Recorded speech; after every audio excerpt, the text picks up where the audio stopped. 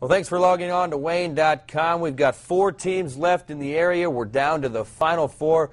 Semi-state football on the horizon. Our man Tom Davis from the News Sentinel joining us right now. We're going to break down all 4 games, so let's just start at the top, shall we? Sure. All right, we've got number 2, Bishop Dwenger. They're traveling to number 9, Hammond Morton.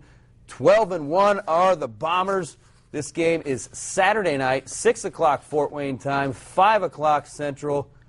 Should be a good one. What do you know about Hammond Morton? Well, the Governors are a really good team. They're 12-1, and they beat an undefeated 12-0 Concord team last weekend, 46-13. So thoroughly dismantled them. They've got kind of a unique offense in that they have a lot of skilled athletes, but one thing they do that's out of the ordinary is they rotate quarterbacks every single play. And they're both big guys, one 6'6", one 6'3". And so they're big, strong-arm guys, and the 6'6" guy throws for a little bit more yards and has been used more often. But so that's something different that Bishop Dwenger will have to prepare for.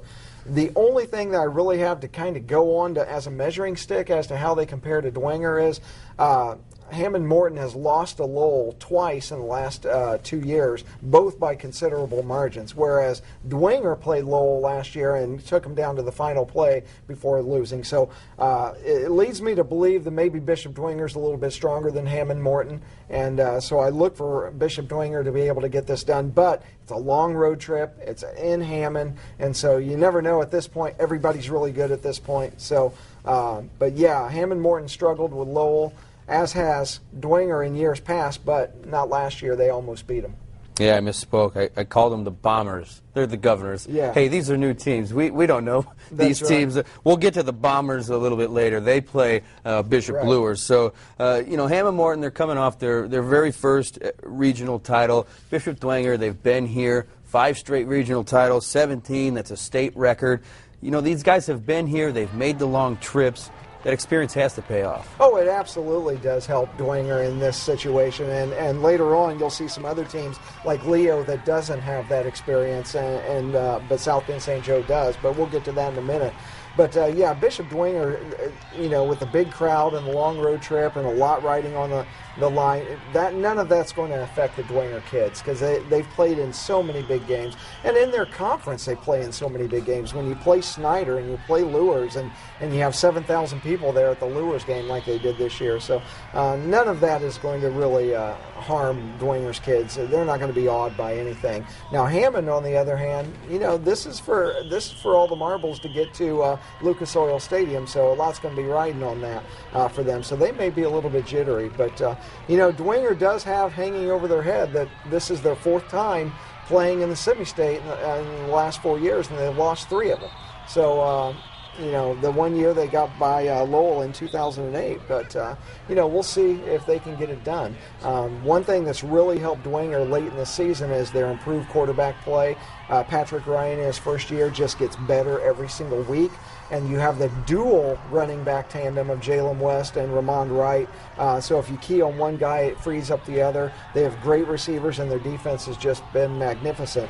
And, somehow they figured out a way to somewhat control Tavon Hurst last week in that win against New Haven. So Dwenger's really clicking on all cylinders right now. Yeah, Hammond Morton's defense better be ready for this Bishop Dwenger offense. Just looking at some of the stats, Patrick Ryan, 20 touchdowns, 0 interceptions. Right. How impressive is that? Oh, it's unbelievably impressive, especially considering it's his first year in starting. And, he's a relatively inexperienced quarterback. It's not like he's a 3-year starter, but it tells you how smart he is. And it also tells you that the Bishop Dwenger offensive coordinator puts him in positions to succeed. He doesn't ask him to throw downfield a ton or to make throws into tight coverage, and he kind of gives him a game plan that he can follow. And you talked about the dual running back tandem. Ramond Wright, over 1,800 yards, 29 touchdowns. Jalen West, 15 touchdowns. I don't know how you stop them. Then you have Steven Espinoza, 8 receiving touchdowns.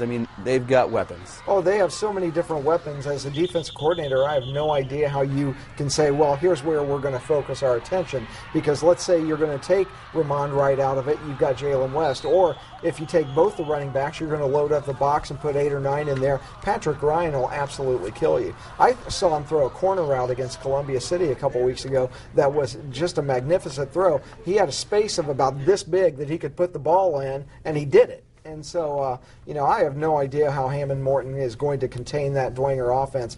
My best guess is they're going to have to hope they can outscore Dwenger, because they're certainly not going to shut the Dwenger offense down. And it seems like these semi-state games, they always come down to the wire. If it comes down to the kicking game, Greg Black, Bishop Dwenger, 5 of 6 on field goals on the year, 65 of 66 from extra points. So the Saints have him in their back pocket. Yeah. What's your prediction? Well, I think Dwenger's going to find a way to win. They've got the experience, they've got the weapons, they have the kicking game, the special teams. They're just not going to be rattled. And I think Hammond Morton's going to see a Dwenger team that is the likes that they have not seen this year. And so I really think Dwenger will find a way to get this done, and they'll head down to Indianapolis. I have the feeling the same thing. The Saints, they're a team of destiny this year. They're going back to Lucas Oil.